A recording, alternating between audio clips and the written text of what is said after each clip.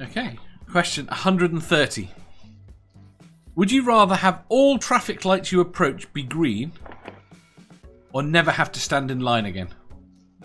Now, are the traffic lights automatically turning to green when I get there, or is it just my timing is wonderful? Because if they just automatically turn green, we could wipe out a lot of people. Yeah. They turn green safely as you approach them. And the other one is never standing in queue again. Yes. I'd take the queue. I'd leave. I don't like standing in line. I don't mind being in the car, but I don't like standing in line. They're standing in line. Sammy. Oh, wait, no, we're there. Manda was meant to. You math pig. You arsehole. Told you, that's my worst thing. I keep interrupting people. It was agreed. Manda. Say it again.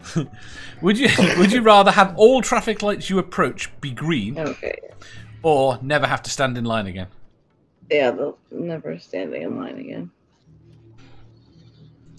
Sammy? See, in this modern age, I don't stand in a lot of lines, but when I've took my kids to theme parks and such,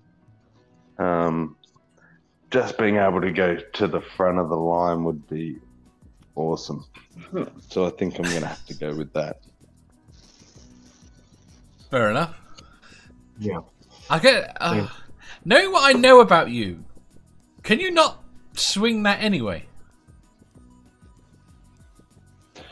You know the answer to that. Excuse me. Sal. Yeah, definitely not waiting in line. Not waiting in line. Yeah. People don't seem to like waiting in line. It seems to be a consensus. Oh, not a consensus, because my answer is going to be very different. Doc. At first, I thought this was more complicated, because I thought, ooh, that's a dilemma, you know, not staying in line or always being able to get through the light. But very quickly, it became very simple. I will be choosing the always the green light, because this new practice of social distancing, I've already got decades of experience with that.